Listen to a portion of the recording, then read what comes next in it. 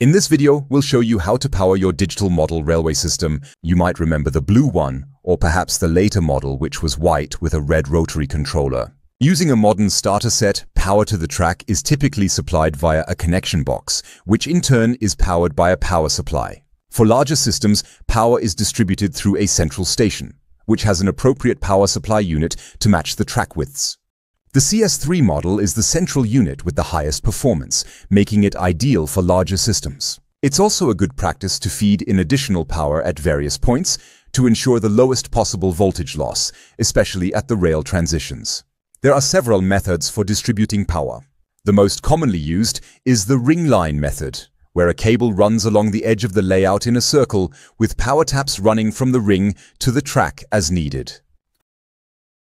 Another method is the star line, which, as the name suggests, runs cables from the center of the layout in a star pattern, supplying power to each section. For distributing power, you could use the red and brown cables, branching off via distributor plates from the connection box.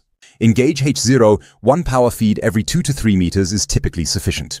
Remember, it's not just locomotives that need electricity. Digital data packets for switch and signal decoders also draw power. Multi-decoders like the M83 and M84 can be powered by a universal supply unit with an additional power supply. You can also run lighting on extra power. For instance, you can continue using an old analog transformer to power your layout's lamps.